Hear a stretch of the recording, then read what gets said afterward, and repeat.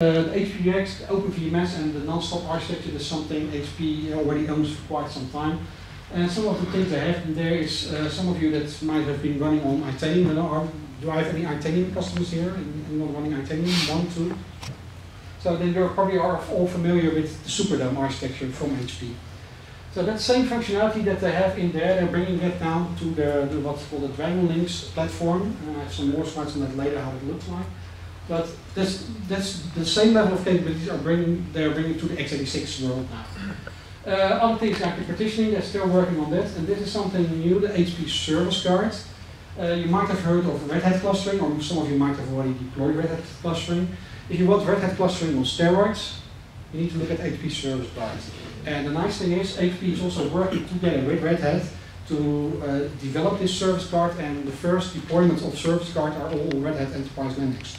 So you're pretty much guaranteed if you run Red Hat Linux and you want to have this high level of capabilities, that service cards will be available for you in the near future. It's actually already released, so I have no idea how it's currently being sold, but primarily you probably need to talk to your HP sales folks and they can get you access to it. So what is the service card? So service card is, like I said, it's clustering on steroids. These are the different clustering solutions that you might have heard of already. What HP Service Card is, it can cluster at multiple levels. Very normal, if you cluster, you have one system standing next to the other one. With HP Service Card, you can have the systems separated by buildings, continents, or even completely different locations from one end of the world to the other end of the world, and it can still function seamlessly as one single cluster. So what other things are they bringing to the x86 world? Service card high availability, what we said already.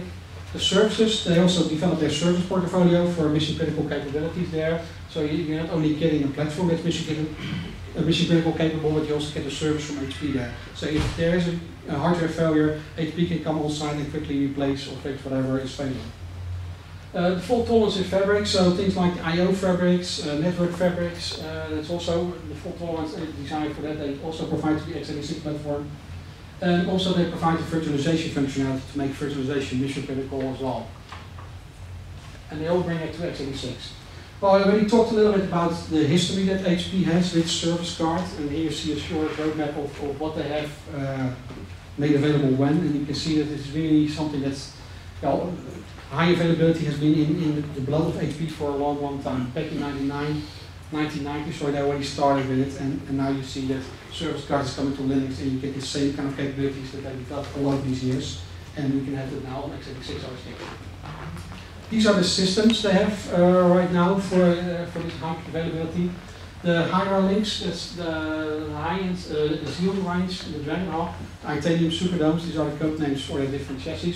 And the nice thing is they share an awful lot of the features. It also has to do with the fact that, for instance, the Itanium system interface, the JBOSS, is something that we have architected similar on the Itanium and the Xeon system. So the components on the main board can remain the same, and still you can run a different architecture on top of it.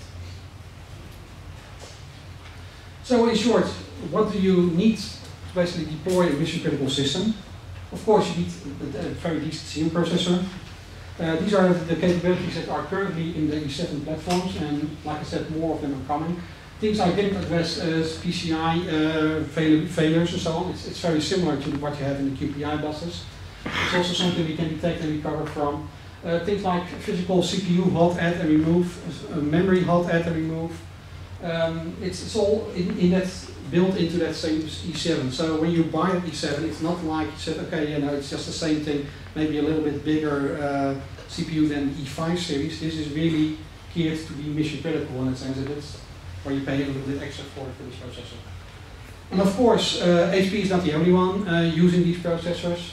Things like Oracle, you might have heard about the Exadata. I doubt that many of you have bought one. Does anyone have an Exadata system in Linux? One, wow! Wow! That's the rich customer probably here. So Red Hat salespeople.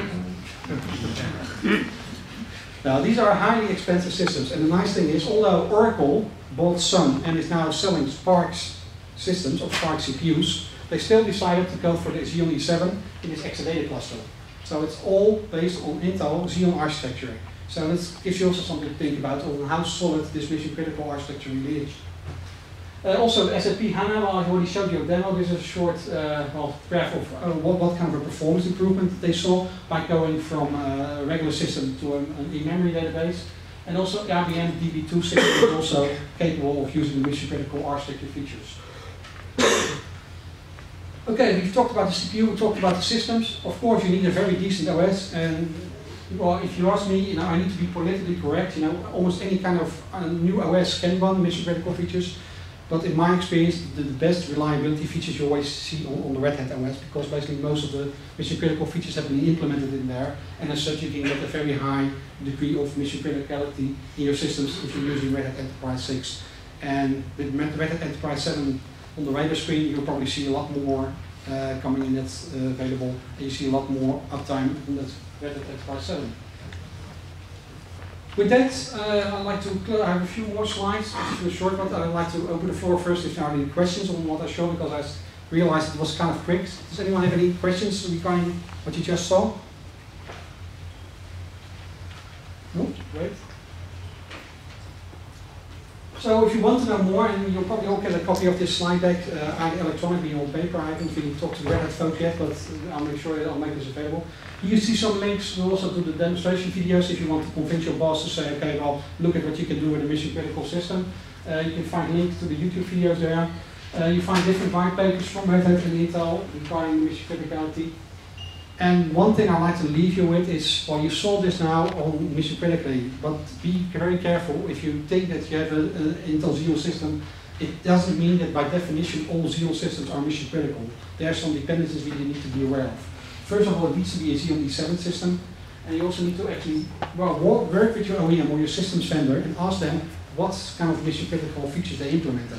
Because it is really a cooperation between not only the CPU, the system architecture, but also what did they do in their firmware. Some people basically say, might have decided to, okay, well, we make the system, or the platform mission critical capable, but we basically leave the firmware out, and if someone wants that mission criticality, we add an extra price tag to that. So make sure that you talk to your vendor, saying, I want to use the system for a mission critical environment, can you turn this on, or what do I require to turn it on? And with that, I complete my presentation. I think there is some break now, if I'm not mistaken. Yes, there's an hour break. A little bit early. Are there any further questions? Or no? Okay, then I'd like to thank you for your attention.